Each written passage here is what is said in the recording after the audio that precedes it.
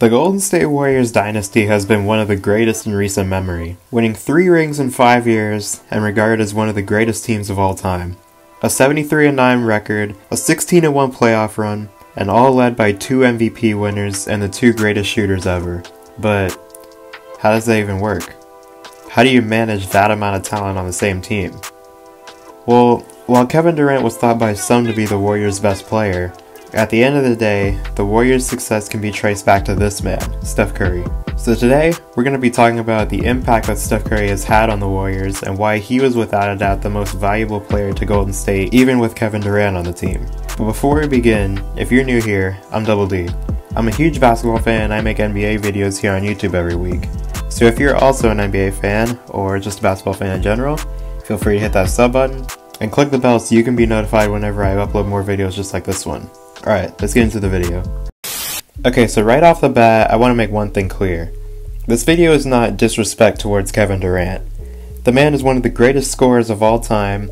He's basically a 7-foot-tall shooting guard, and he's one of the greatest talents the league has ever seen. Winning an MVP, 4 scoring titles, 2 rings, and 2 finals MVPs. Or 0 rings, depending on who you are. But before we go forward, let's ask ourselves this. Why were people so mad that he signed with Golden State in the first place? And the answer to that becomes much clearer the more you think about it. Steph Curry for the last 6 or 7 years has been an all-time great player, winning 2 MVPs, one being the only unanimous MVP ever, a scoring title, a steals title, countless three-point records that I'm not even gonna spend time listing because we'd be here all day, and ultimately winning 3 rings in 5 years. One of those coming without the help of Kevin Durant. But his impact can definitely be proven. Steph Curry missed 53 games in the regular season and playoffs during their time together.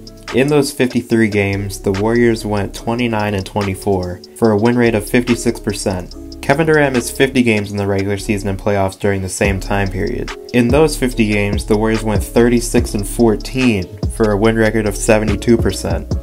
I mean, Steph Curry is so valuable to this team that the Warriors literally asked him to come on a road trip that he wasn't even supposed to play on just to help restore order to the locker room after the Kevin Durant and Draymond Green incident in LA. But his value goes beyond stats, because we're going to be talking about something called gravity. And what do I mean by this? Let me show you. Okay, so the main thing to talk about here is the impact that Curry has had on defenses, whether he's the ball handler or moving around off the ball. This is something that I've personally never seen before in my entire time watching basketball, but you also have to keep in mind that it's for a good reason. Him being the greatest shooter ever alone is enough to force teams to sell out, no matter what. But this isn't a new thing. This goes all the way back to even before the dynasty began. These clips from the 2013-14 season showcase this. Take this clip for example. Curry's movement off the ball draws so much attention that it can lead to open layups like this.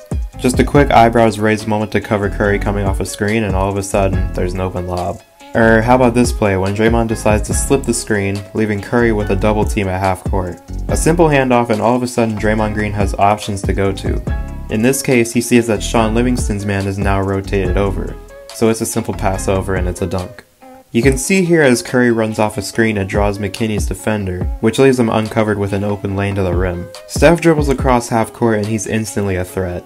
Here Steph Curry simply being the ball handler is enough to draw the attention of 3 different defenders. He can make 2 decisions here. He can either go back to Draymond or into Iguodala. Well, Draymond was shooting horrendous in this playoffs, so if he went back to him, the Raptors would have no incentive to close out on him fast. So he goes into Iguodala, who also draws attention since he's closer to the basket, which occupies the attention of the defense for just a split second before he passes back out to Draymond, who now sees that Klay is wide open on the wing.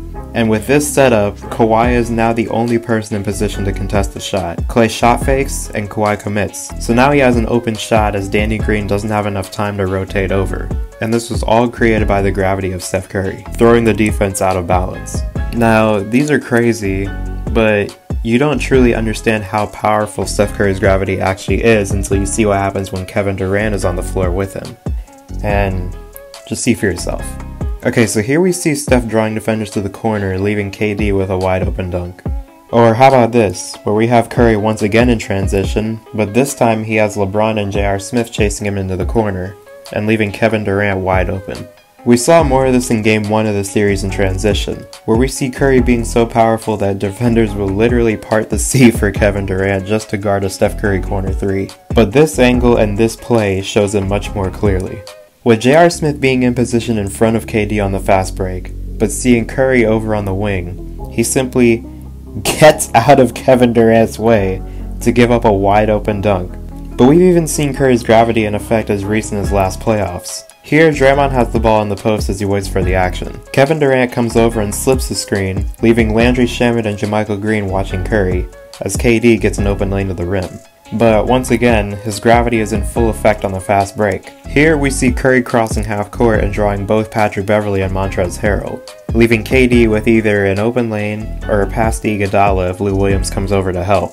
Which, he did help, but he was already beat, so either way, it's a dunk. Here we see a 4-on-5 situation for Golden State, with Curry coming across half court and getting a screen from Kevon Looney. He's now attracted the attention of the entire team, leading to this. Do you see this? This doesn't even make sense.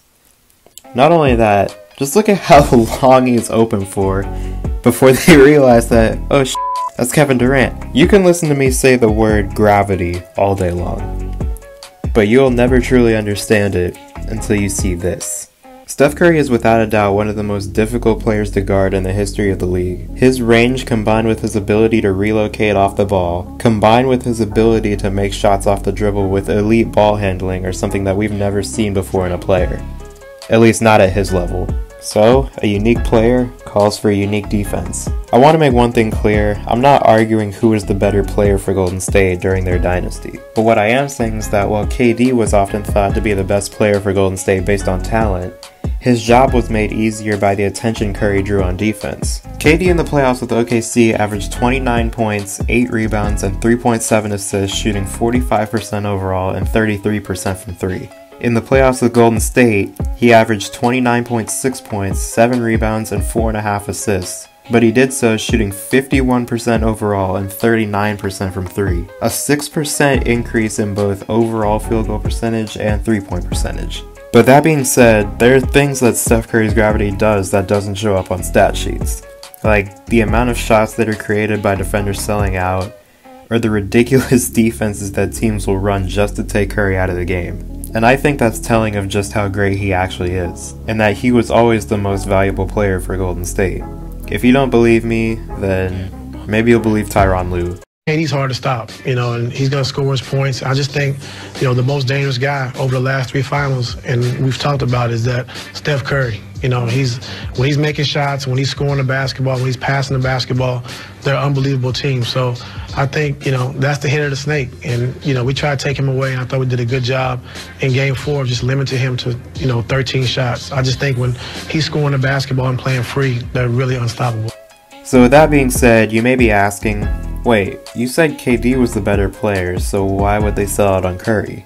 Well, the simple thing that we've seen throughout the dynasty is that Curry's threes are much more damaging to a team than a Kevin Durant mid-range. That combined with his so-called human torch mode can turn a 2-point deficit into 5, into 8, into 11 in less than a minute. So teams will do whatever they can to prevent a Steph Curry avalanche from happening. And this is why he's been the most important piece to the entire puzzle, and why the Warriors will continue to be a problem going forward without Kevin Durant. I hope you guys enjoyed this video. This is a little different than usual, so let me know what you think. If you're new, be sure to hit the sub button and click the bell to be notified whenever I upload more videos. Leave a like and comment down below what you want to see next. And as always, I'll see you guys in the next one.